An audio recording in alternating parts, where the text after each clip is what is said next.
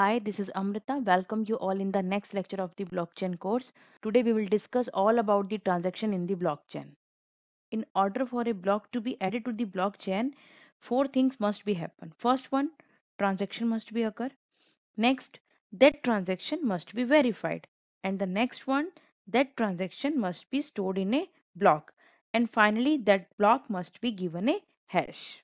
In the previous video we already discussed about the how the transaction is initiated. So after the transaction is created, it propagates in a distributed network. But how can you say that this transaction is faster than the present current system? So you will get the answer of your question. After the transaction is created, transaction propagation in a distributed network. In a distributed architecture, a transaction is transmitted from peer to peer. इस architecture में जो भी nodes हैं वो आपस में directly और indirectly connected हैं. तो all notes collectively helps in passing the information. Means आप ये बोल सकते हो कि जो भी नोट्स कनेक्टेड हैं वो ट्रांजैक्शन की इंफॉर्मेशन को पास करने के लिए कलेक्टिवली एक साथ काम करते हैं. उनका एक ही ऑब्जेक्टिव है उस ट्रांजैक्शन को पास करना with near by neighbour notes. और इस तरह से कुछ मतलब 1 और 2 सेकेंड्स में ही पूरे नेटवर्क में सेम इंफॉर्मेशन पास हो जाती है. Transmission of the transaction across the network takes around 1 to 2 seconds. For example, node A in the network finds the transaction. Right, the transaction was the same as in the previous video, like Kevin pays 5 coins to James. Node A के जो neighbours हैं वो points हैं B और सी. सो तो node A broadcast to peers B and C in the network. Then nodes A, B and C check for the basic format of the transaction and forward the transaction to their peers. Like this, the transaction propagates rapidly across the network. That it's faster and cost efficient as there is a no middleman. Now the concept is validation.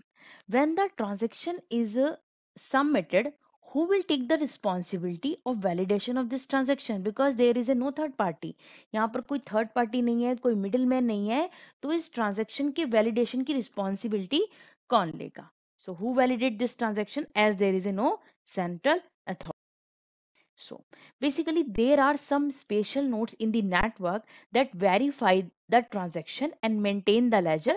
They are called miners. Actually, miners will take the responsibility of validation of this transaction. There are two type of transaction, good transaction and bad transaction. या good transaction और bad transaction का simple meaning है. Good transaction means एक valid transaction जिसमें कोई भी addition या updation ना हुआ हो, that is a actual transaction. Bad transaction जिसमें भी किसी ने फ्रॉड करके कुछ चेंज कर दिया है, तो यहाँ पर माइनर की रिस्पॉन्सिबिलिटी होती है कि वो बैड ट्रांजेक्शन को रिमूव कर दे. और जितनी भी नोट्स होती हैं वो ये भी वेरीफाई करती हैं कि जो लॉजिक ब्लॉक चेन के लिए हमने डिज़ाइन किया था उसको वेरीफाई करें. Miners are special notes that holds a copy of the laser and verify the transaction happening in the network. Using a state-of-the-art cryptography algorithm, miners validate the transaction across the network. Basically, miners are responsible for creating and committing in new blocks to existing blockchain. Miners will use the public and private key cryptography and validate all the transactions. यहाँ पर miners ये completely verify करेंगे कि जो transaction है ये किसने initiate की है. यहाँ पर वो पब्लिक और प्राइवेट की का कॉन्सेप्ट को यूज़ करके डाटा को वेरीफाई करेंगे. ऑलरेडी हमने लास्ट वीडियो में देखा था जो भी ट्रांजैक्शन इनिशिएट होती है वो यूज़र की यानी कि जिसने स्टार्ट की है ट्रांजैक्शन उसकी प्राइवेट की से इनक्रिप्ट की जाती है, उसकी प्राइवेट की से इनक्रिप्ट की जाएगी. तो यहाँ पर डिजिटल सिग्नेचर का कॉन्सेप्ट है और ये सब चीज़ें वेरीफाई करेंगे miners. Now the concept is verification. How to verify from the where the transaction initiated and whom it to send. इस डायग्राम में हम क्लियरली देख सकते हैं जो हमारी एक ट्रांजेक्शन थी. James want to send 5 BTC coin to Kevin. Right, James has to की, प्राइवेट की एंड पब्लिक की.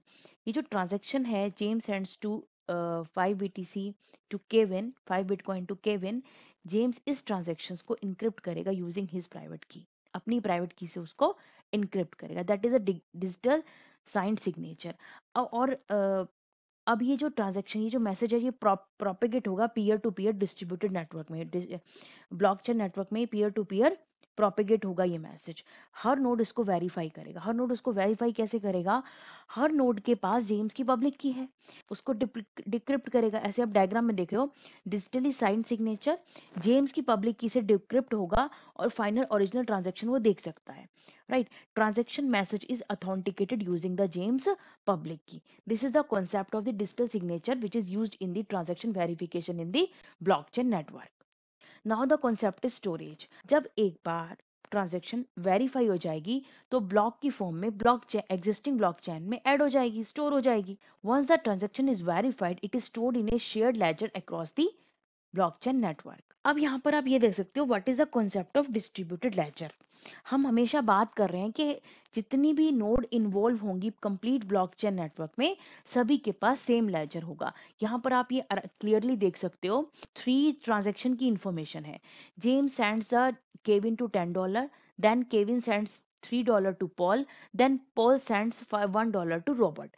ये जो 3 ट्रांजेक्शन्स की इंफॉर्मेशन है ये हर एक लेजर में सेम है। इस डायग्राम में हमने यहाँ पर 4 नोड्स को दिखाया हुआ है, James, Kevin, Paul and Robert, और चारों के पास ही सेम लेजर है। यहाँ पर कोई सेंट्रल डाटा नहीं है, सभी के पास सेम लेजर है। This is a very important concept in the blockchain network ordering of the transaction. Since transaction are passed from node to node, peer to peer, there is a no guarantee that the order in which you receive them represent the order in which they are created.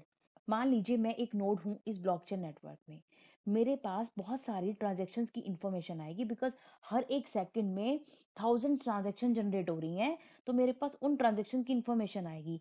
मैं ये कभी भी justify नहीं कर सकती हूँ कि कौन सी ट्रांजेक्शन पहले हुई थी। Basically order of the transaction is a challenge in this decentralise system, this blockchain network.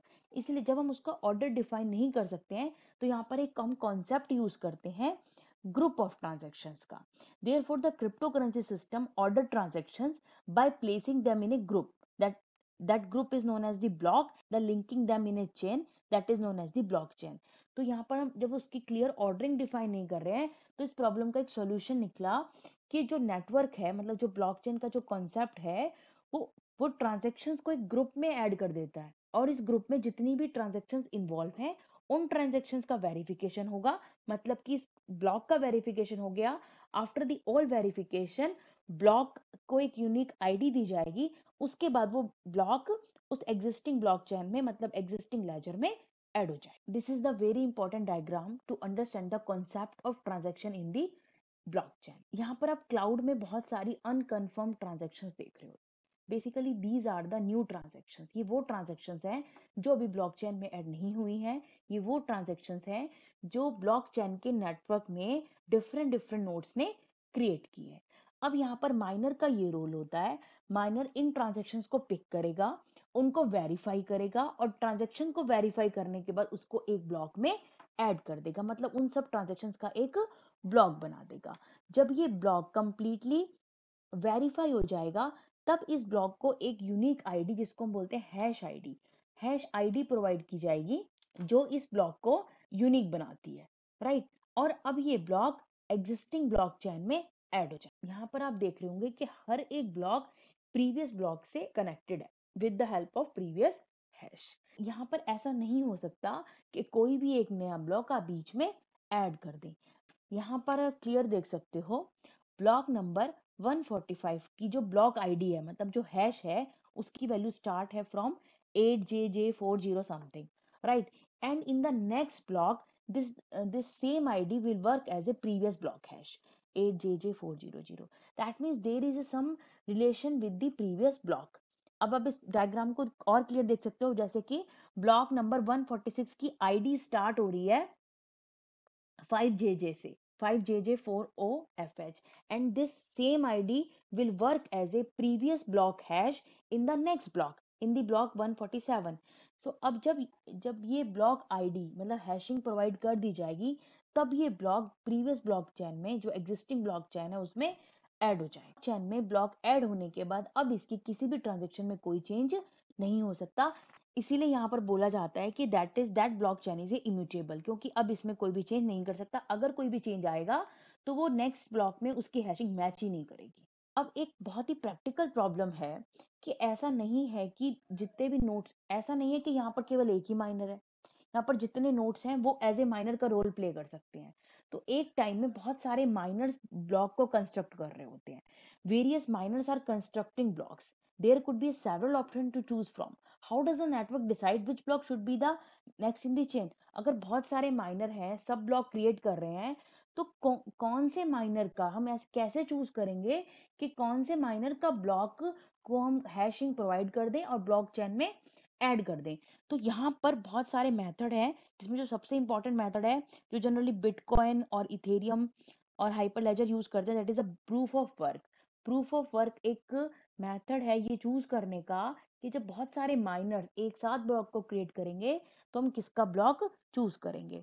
तो different methods are there like proof of work, proof of stake, एलिप्सटाइन, पीबीएफटी, but generally bitcoin और इथेरियम प्रूफ ऑफ वर्क को use करते हैं। तो there can be A number of minors constructing A block whose block will be chosen by the network. तो proof of work will decide the who will be। Actually proof of work basically a block puzzle। Blockchain network एक puzzle provide करता है miners को, और जो भी miners उस puzzle को सॉल्व करते हैं, राइट, जो पहले सॉल्व करेगा उस माइनर्स का ब्लॉक सिलेक्ट हो जाएगा। आप ये मान सकते हो एक मैथमेटिकली प्रॉब्लम है और उस प्रॉब्लम की कुछ कॉम्प्लेक्सिटी है, जहां पर माइनर्स बहुत ज्यादा हैं, ब्लॉक को क्रिएट करने के लिए वहां पर ब्लॉकचेन नेटवर्क एक हाई कॉम्प्लेक्सिटी की मैथमेटिकली पजल उन माइनर्स को दे देगा, ताकि उनको ज्यादा टाइम लगे। कॉम्प्लेक्सिटी ज्यादा है मतलब उनको ज्यादा टाइम, माइनर को ज्यादा टाइम लगेगा। तो जब माइनर इस प्रॉब्लम को मैथमेटिकली प्रॉब्लम को सॉल्व कर लेंगे, तो जो पहले सॉल्व कर लेगा उस माइनर को ये चांस मिलेगा कि उसका ब्लॉक को हैशिंग प्रोवाइड होगी, और वो जो ब्लॉक है वो ब्लॉक चेन में, एग्जिस्टिंग ब्लॉक चेन में ऐड हो जाएगा। यहाँ पर दो वर्ड्स आपके लिए नए थे, proof of work and hash function। Basically hash is a fixed length number which results in large unchanged data when read। Actually hash is a one way data generate. किसी भी डाटा के लिए एक fix number का एक number generate हो जाता है, जिसको हम बोलते हैं हैश नंबर। क्रिप्टोग्राफी में SHA-256, MD5 यहाँ हैशिंग के टाइप्स हैं। जैसे SHA-256 एक 32 बाइट का फिक्स लेंथ का डाटा जनरेट करेगा किसी भी डाटा के लिए। मान लीजिए मैंने एक छोटा सा डाटा लिखा है और उसके लिए मैं हैश क्रिएट कर रही हूँ, तो SHA-2256 में 32 बाइट का ही होगा। अगर मेरा डाटा बहुत छोटा है, बहुत बड़ा है, कोई भी डाटा होगा, राइट, उसके लिए हमेशा 32 बाइट का एक फिक्स्ड लेंथ का डाटा ही जनरेट होगा। ऐसा SHA-256 में होता है। MD5 में 16 बाइट का डाटा जनरेट होता है।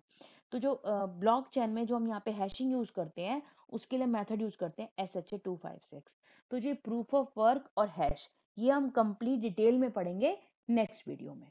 So thank you so much for watching the video. We will meet you soon in the next video. Thank you.